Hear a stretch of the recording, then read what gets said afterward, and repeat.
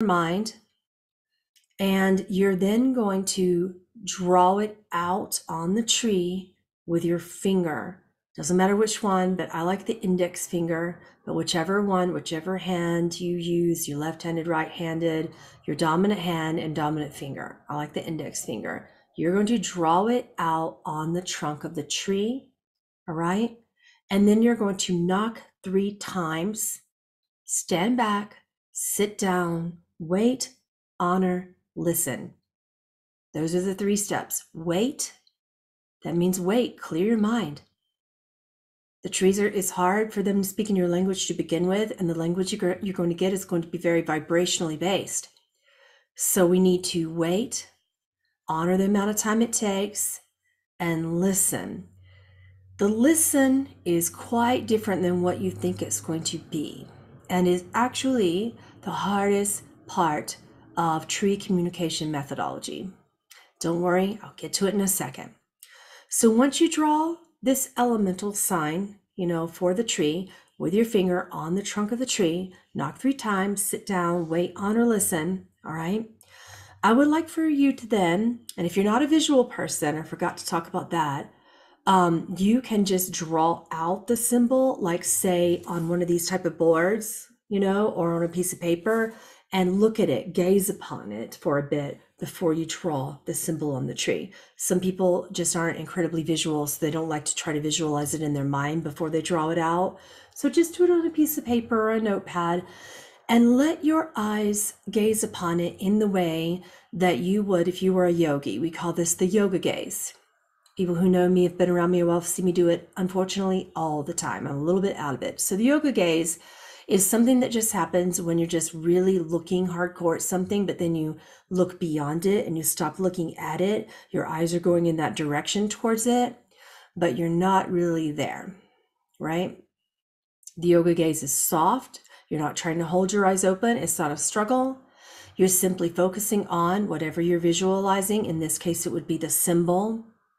And there's many ways to do it in your mind or on a piece of paper, but then you're going to look at it on the tree and draw it out with your finger, and then just follow those tracings of your finger energetically. Sometimes when I trace an ogham alphabet on the tree, I like to imagine that gold is coming out of my finger. This really works for me. And gold light, as if my finger has golden ink in it. It's a golden pen, and I'm drawing a little symbol on the tree, and it's left a little golden light alphabet right there on the tree. And then I just look at it. That's it. I look at the symbol that I drew on the tree. All right. Please don't pull out your markers. Please don't cut trees or draw carvings on them. They really don't like that.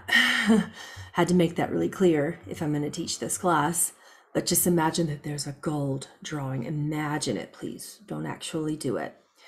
You need a lot of reverence to work with trees, a lot of patience. It isn't going to happen right away. Sometimes the best way I could explain this would be the first time that I watched, I think it was one of the Harry Potter movies.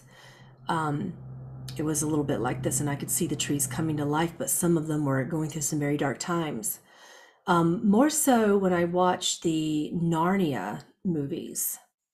I identified very strongly with that. It was almost as if the trees were in a very dead space because of lack of reverence to the energy and life that trees represent. The trees just kind of stopped talking. It was as if they were dead. And then when people started to show honor and reverence at the end of Narnia, did you notice that the trees lit up? They started talking. They were magical. They were easy to communicate again. Well, trees don't talk to us because number one, we don't try. Number two, we can't quiet our own minds and our own distractions enough. Number three, we're not reverent. We don't give the patience or the honor enough to just sit there, wait, honor, and listen. We don't do that, right? Okay. Oh, Viramu. He said, ouch, I carved my name into the top of the tree when I was 6. You were 6. I'm sure the trees, understood that. We know now what we didn't know then, right? Okay, another thing that you can do while you're waiting and honoring the tree to show your honor. A lot of people will prostrate themselves before a tree. If you're not worried about looking weird, go for it.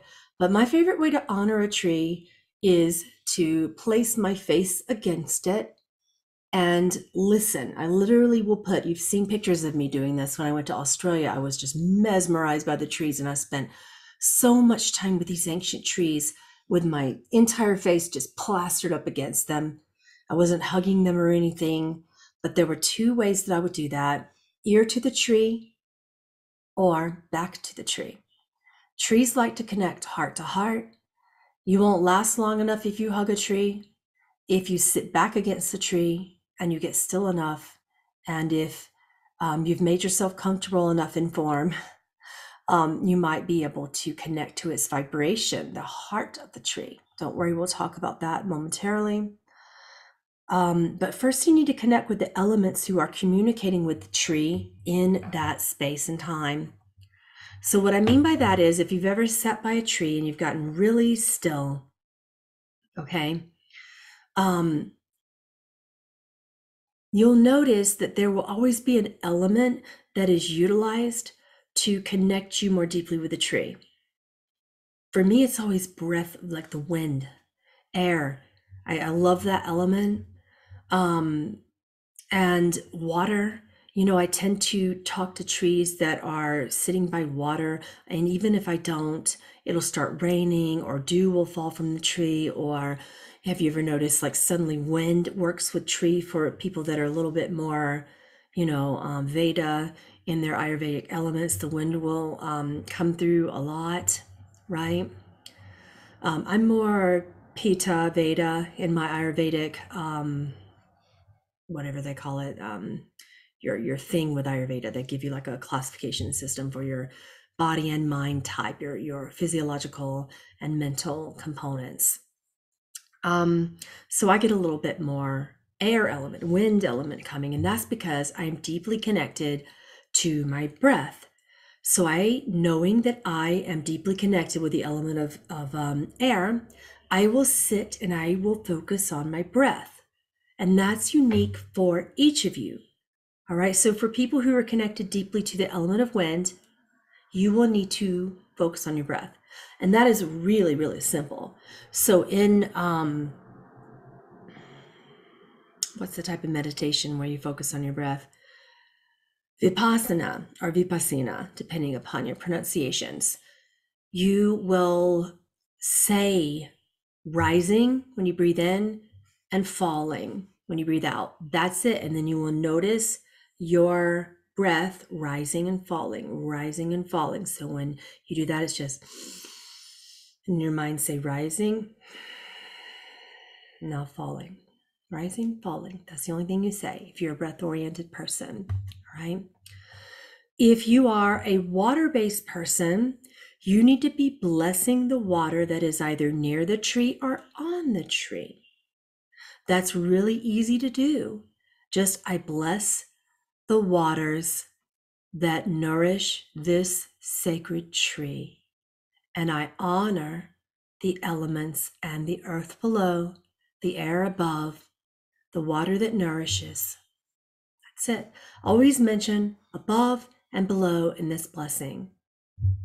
That's it. You could do it whatever way you want, but honor the above, honor the below, and honor the actual element that is nourishing the tree, particularly if it is earth or water, because both of those nourish the tree.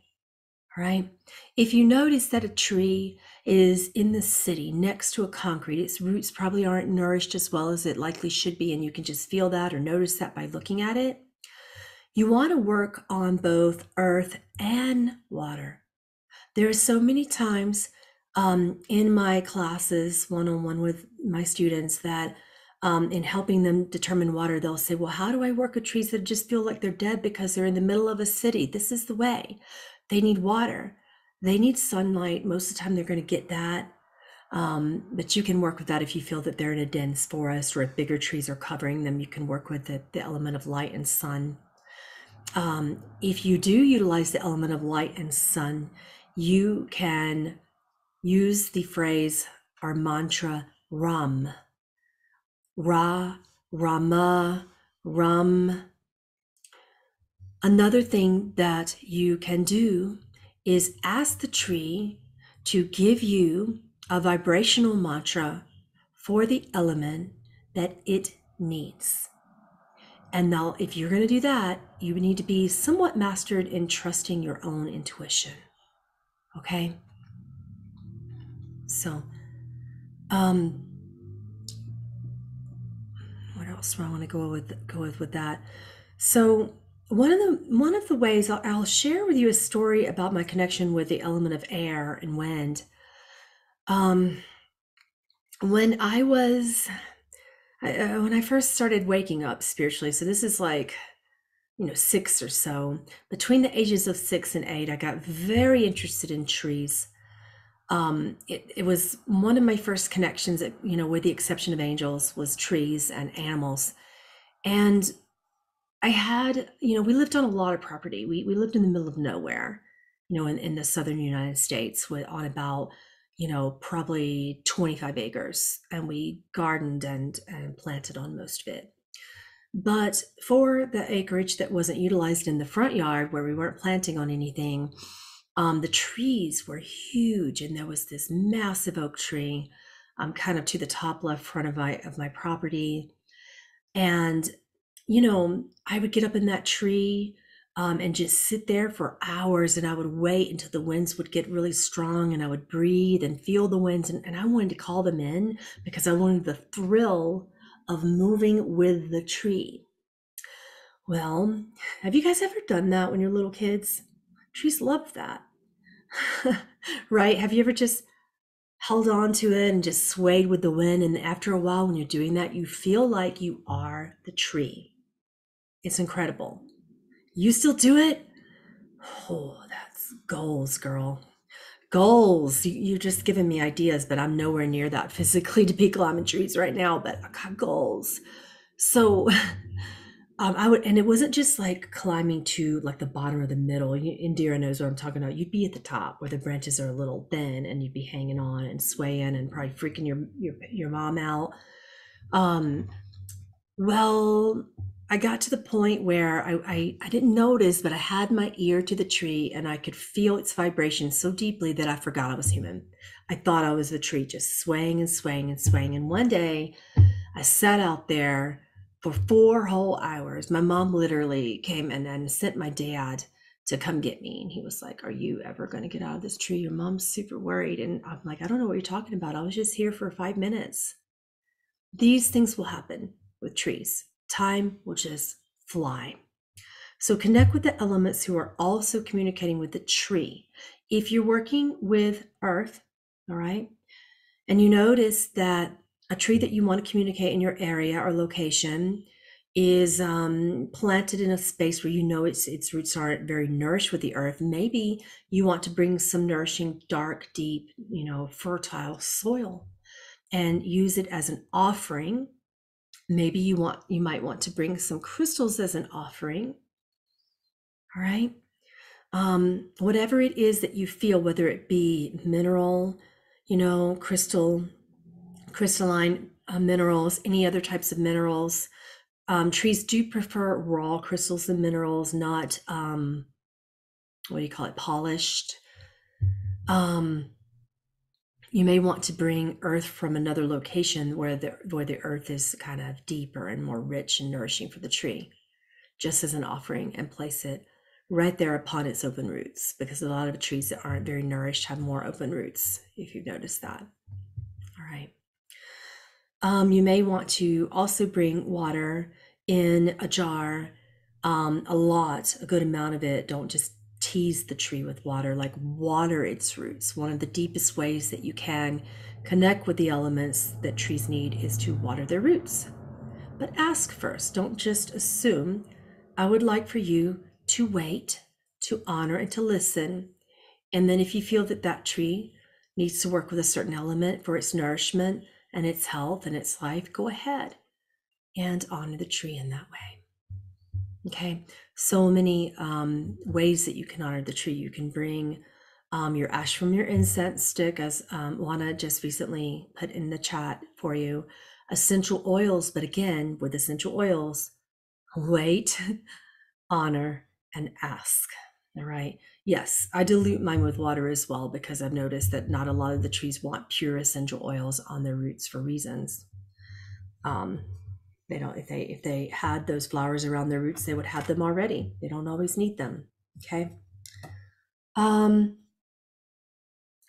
then from that point on, I would like for you to intuit or allow, whatever words you want to use, allow and intuit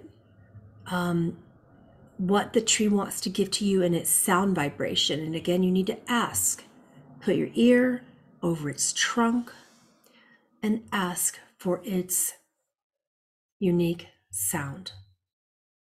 And again, wait, honor, and listen for it. This could take minutes to hours. It may not happen at all, and then you may have to come back another day. All of that is pretty common stuff for learning to talk to trees. All right. Step number 7 is to merge with the tree.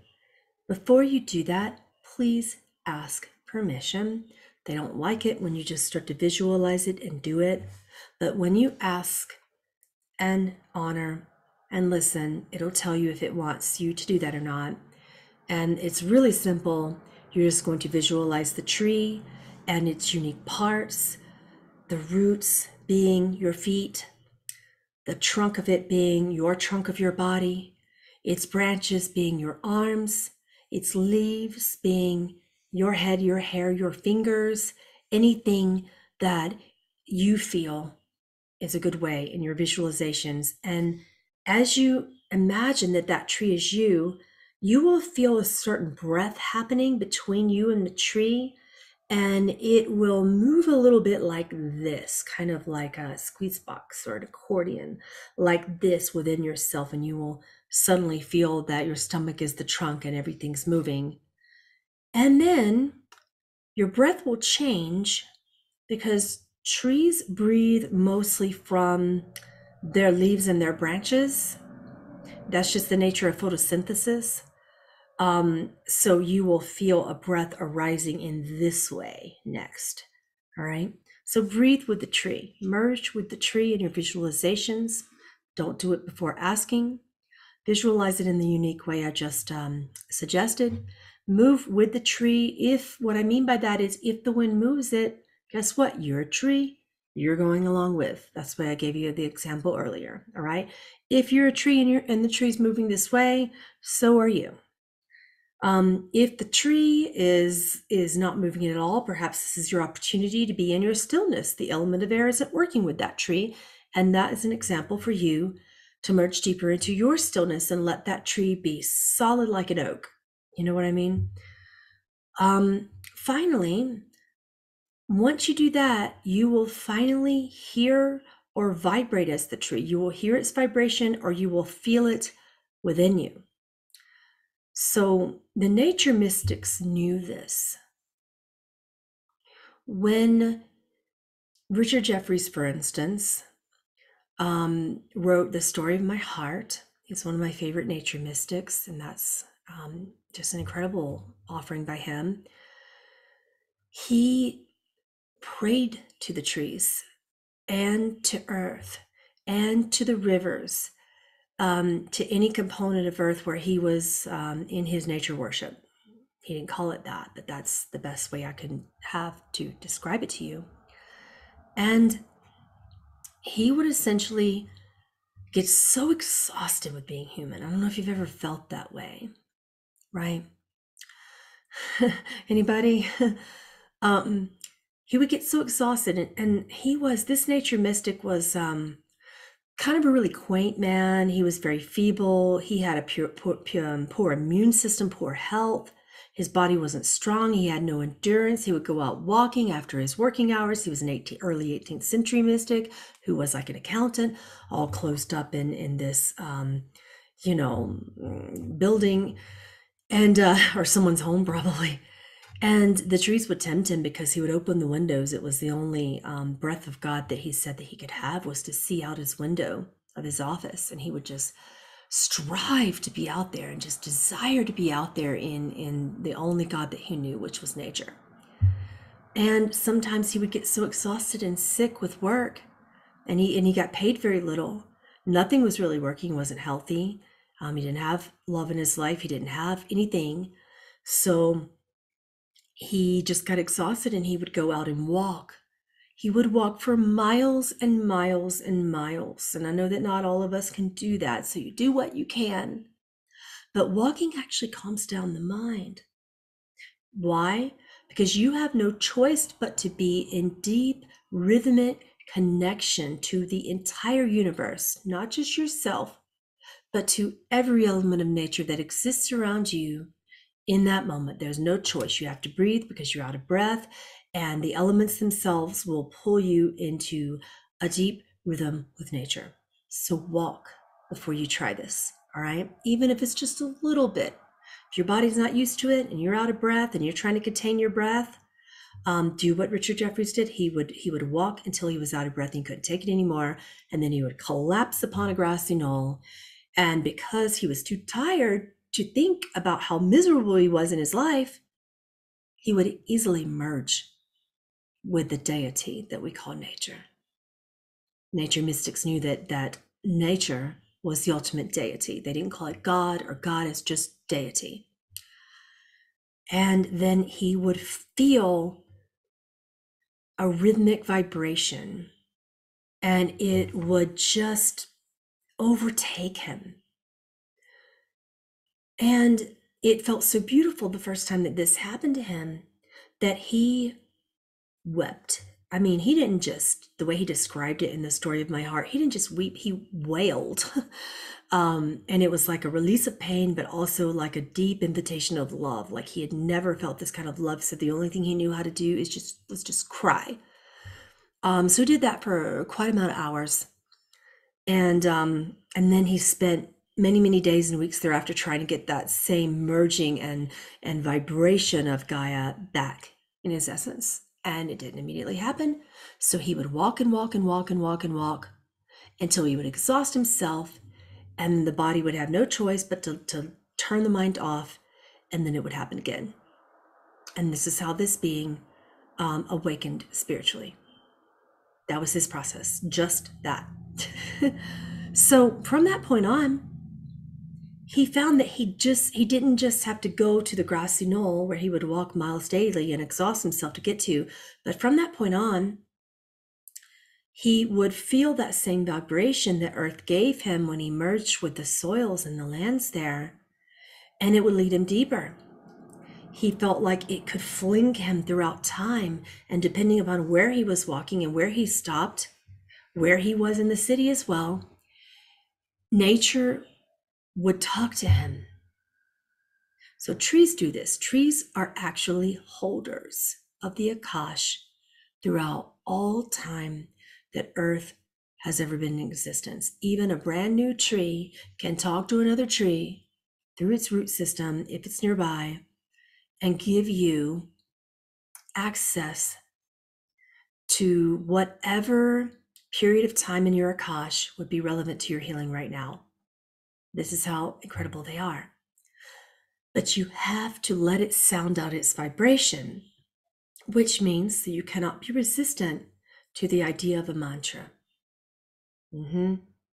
Cannot be resistant, because whatever that vibration is, you're going to hum it or speak it or sing it or say it in your mind, whatever vibrates with you or resonates with you insofar as that. And you're going to do this for a long period of devoted time. This is the honoring. You've already done the waiting part. Now we're at step 2, the honoring. If you can devote to the tree in that way and honor it by sounding out its vibration in your heart, in your mind, out loud, whatever you want to do, the tree will begin to listen to you, right? And once you formed that connection, you heard its vibration, you waited long enough, and then you honored the tree by sounding out the vibration in whatever way you resonated in, and you did that for long enough, the tree's going to listen to you. And now here's where we're going to get somewhere. I've taught plenty of you how to listen to trees, But here's where we're actually going to get further. All right. When the tree listens to you, it's going to tell you what season of life you're in. And what I mean by that is, well, it's going to tell you if you are in the summer of your heart, which is generally the most burning, catalyzing time and exciting time as well. All the passions are out in your life. You're more creative during the summer. You're more in your masculine process during the summer. You're typically in a great space in the summer. Most people are. It's going to tell you whether or not you're in the fall. You're kind of still active and excited about things, but kind of winding down and preparing to go deeply inward for the winter of your soul, right? When you're in the fall, you're in flow. If you remember that, fall is flow. And the tree will show you different periods of time in your life where you need to fall more into flow or you are into flow. If you need it or you are it, it's going to show you either a visual or a thought process. This is where you can open your mind back up again, and whatever you begin to imagine actually in the mind will be what the consciousness of the tree is clairvoyantly presenting to you. And you don't need to be clairvoyant. I hear your question already. You don't need to see things. This is about letting your imagination wander and wonder. Wander and wonder, the two W's. In order to do that, you need to wonder what the tree could show you. So ask, I wonder what season of my soul I'm in. All right. You need to also wander around a little bit, wander and wonder. So wonder by asking what season I'm in. Ask the tree, it'll show you. It could be a memory, a childhood memory that affects your beliefs now, that resonates with you now. Maybe some pain needs to come up. Oaks are really good at that. It could be, if you're working with the spring, you could feel like you're about to go upon a rebirth journey. You know, if you're working with the winter, you could feel that you're deeply silent and withdrawn and kind of more inward and perhaps not paying attention to teachings and your own practices within you, and very, very quiet, kind of calm, very still, right? The fall is more of a flowing, grieving moment typically than the winter, but if people don't allow themselves to be still, the tree will invite you into the winter that is within your very soul. And it'll do so by making you burst into tears. It will literally ask you and invite you into grief, because you can't be still if you haven't fully let fall flow with grief. You literally can't be still. I've met people like that, and they need their external world to be so full, they just never stop. Have you ever met anyone like that? They're like, well, in order to feel good in my life, I need to, my job, everything is, I need to go work. I need to work a lot. I need a lot of goals. Then I'm going to go work out. And then I'm going to go home and I'm going to completely organize my entire house. And then I'm going to this and then that. And now it's my relationship. We better make sure we had a date night this week. And we better make sure that, like, people like that have not grieved. You need to sit with a tree. You need to ask, have you experienced the fall?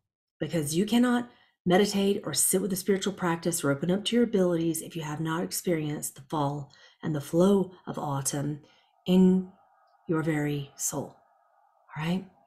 So this is how you work with trees. You ask them what season you are in currently and what season you need to be in.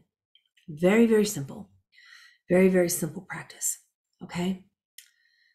I need a break because I've drank too much Chinese tea. I will be right back. Maybe perhaps go get yourself some water and go put your hand on the tree. I'll be back in 2 minutes.